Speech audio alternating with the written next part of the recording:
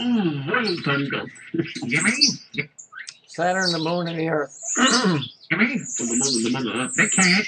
Here, you tell us here. Thank you. So much good luck to heal us.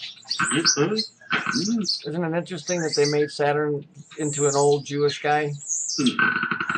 I'll pull gravity out of the way and see what happens. Said, I'll pull gravity out of the way and see what happens.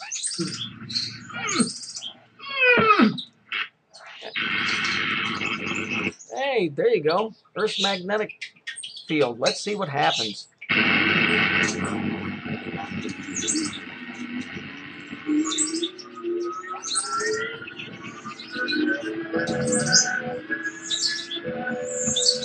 In other words, what's happening is the Earth's magnetic field is falling. That's why the North Magnetic Pole keeps moving. CERN is trying to offset that. It's a big electro-fucking-magnet.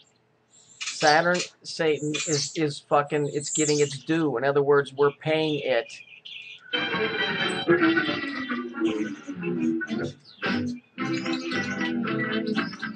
Hey, there's the cats. Power.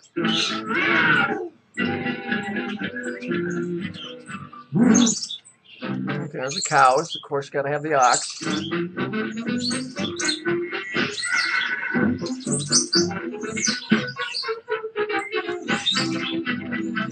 You get the gist of it. The rest is cartoon.